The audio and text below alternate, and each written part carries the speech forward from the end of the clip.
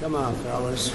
Following the executive order signed by President Trump on climate and energy, the Environmental Protection Agency, or EPA, meant to circulate quotes supporting the order to media.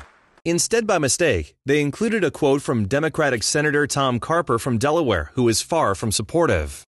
The quote read, "With this executive order, President Trump has chosen to recklessly bury his head in the sand, walking away from the Clean Power Plan and other climate initiatives, including critical resiliency projects, is not just irresponsible, it's irrational. Today's executive order calls into question America's credibility and our commitment to tackling the greatest environmental challenge of our lifetime. With the world watching, President Trump and Administrator Pruitt have chosen to shirk our responsibility, disregard clear science, and undo the significant progress our country has made to ensure we leave a better, more sustainable planet for generations to come."